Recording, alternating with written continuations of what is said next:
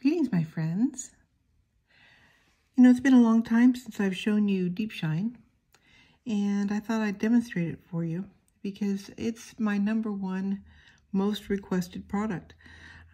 It's so exciting to me. I brought it out about 5 years ago, and since then I've improved the formula so the bubbles have been eliminated. And it's so gratifying because of all the products I have, this is the most reordered thing that I carry. So it comes with these little cups, and you get some on your brush, okay? The brushes change all the time because I keep trying to find brushes that you like better, you know? So you can put it on things like this.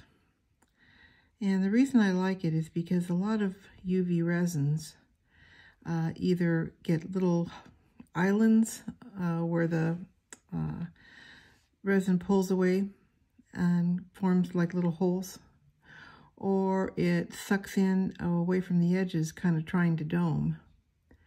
But since this isn't a doming resin, and I've had the viscosity adjusted to keep it from pooling or islanding, it's really great for stuff like this that's curved, that you might want UV resin on, but it's awkward to do. So I just put this into a little piece of scrap clay and cure it in a UV light. With a round object, the same thing. Pop it in, go around, and it adds a lot. What I really like about this is it kind of magnifies the design. So when you're working with something really small and intricate, it shows it off for you.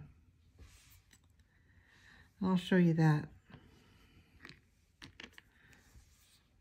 This is kind of a good one for that. Once you get your shine on here, everything just looks a little bit more clear. The odor is, I don't know, it kind of reminds me of a auto body shop. I don't mind the smell. It's a lot less stinky than the old brand, the original formula. That's a good thing. I also like it for textured objects because you figure this has got highs and lows.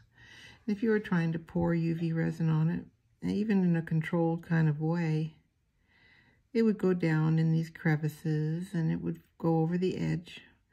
But DeepShine is got all the properties of a regular UV resin that you would pour on or cast with, but it doesn't have that viscosity that causes it to run and drip and get high and low spaces.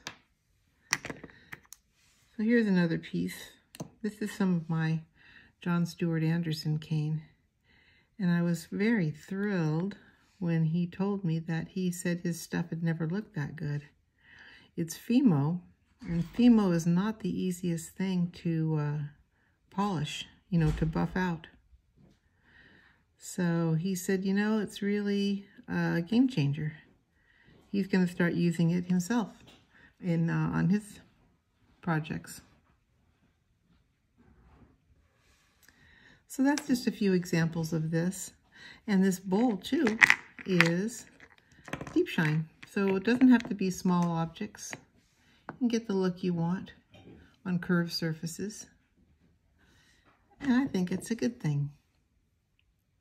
Thanks, everybody. Bye.